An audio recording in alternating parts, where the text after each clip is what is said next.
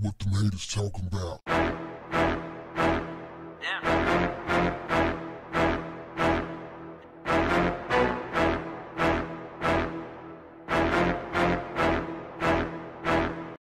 What's up, family? Luke, aka Uncle Luke, provided some insight on how the beef between he, Dr. Dre, and Snoop came about. He said that he actually started the beef. He had made some comments about them and they answered. He answered back.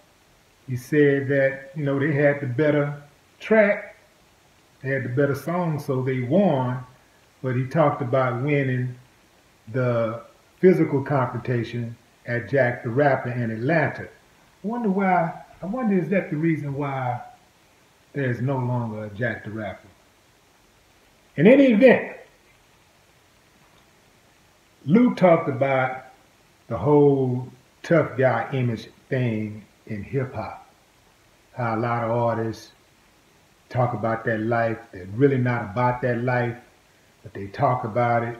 He said he never talked about it, even though he lived it. He never talked about it because he never wanted to incriminate himself. Now, I get that. If you're going to talk about that life and you are about that life or you live that life, you got to kind of say certain things in a way that you don't incriminate yourself. You got to, well, I ain't going to tell you exactly how to do it, but you can't just say, I did this person, that person, and name names and all that kind of stuff. You got to switch it up and try to find some balance at the same time to where it's still, the story is still, it maintains the integrity of the story and at the same time not incriminate yourself. We'll talk about that in another episode. But here's the reason why I want to talk about this particular story. I was one of those dudes who lived that life. And it took a long time for me to understand how to really move around in this music industry. I did not understand that there was a line between music industry and real life. Basically, if somebody did this, I did that. It didn't matter that I had a #1 record on the charts. I could not wait to get back to Houston to do a drive-by. That's what my head was, because all I can think of is that somebody in violation, I gotta get them. It don't matter. I got to get them. I'm on stage, somebody in the audience clowning, acting a fool, jump off the stage, put a good whooping on them, ding ding, fries and shake, get back on stage, finish the show.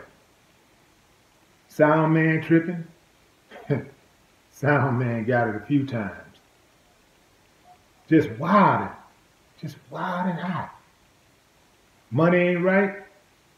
Get the money right, man. Get the money right. Get that money right, or I'm gonna take off. And I did not understand that I was costing myself valuable relationships because and I justified everything by looking at it like somebody was in violation. There's an old saying that you got to pick your battles.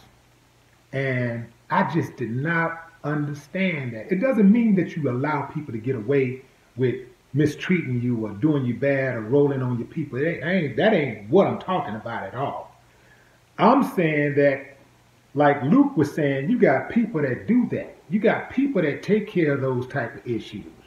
You don't have to push yourself on Front Street like that. If you on that type of level, you cannot chunk yourself like that. You got to let other people do what they do. And I had one of those Mr. Big mentalities, like, I did this to you. Look at me,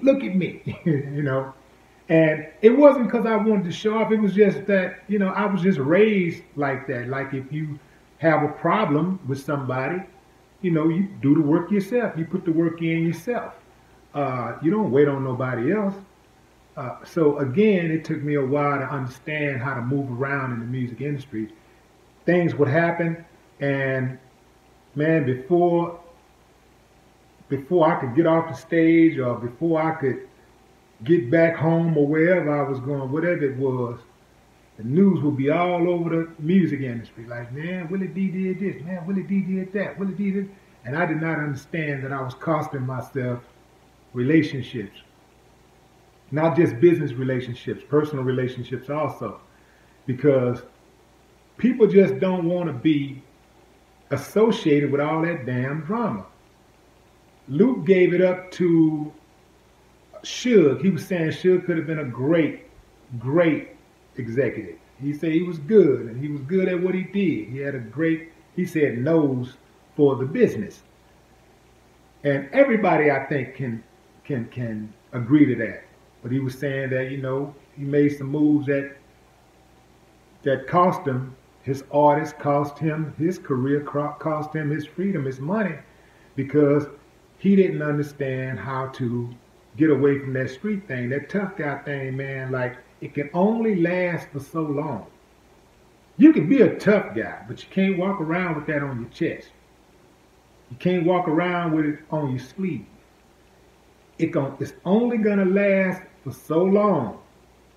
And once you get in a position to whereas people don't need you anymore, and you don't have that power that you once had, man, people, ain't nobody gonna mess with you no more. I knew when Suge was doing what he was doing, once he fell off, I was like, man, they ain't never letting Suge back in.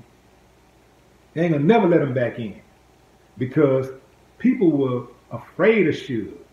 I mean, really, really afraid. Some of you new jacks don't really know. Some of y'all that's in your teens and 20s, y'all don't really know. I felt the energy. I knew, well, no Suge, personally. I've been around Suge. And people were just like petrified of Suge. And so the moment that Suge got in trouble and he started falling off financially, he lost Death Row Records, he lost his artists, man, people was like, man, if I could help it, I'll never do business with that dude again. And the executives, boy, they make sure, the big guys, the big wigs, they're going to make sure, we'll never give him a distribution deal like that again, because they're going to make sure that he never, ever again is able to come into power the way he did. Once he got on top and he had Snoop, he had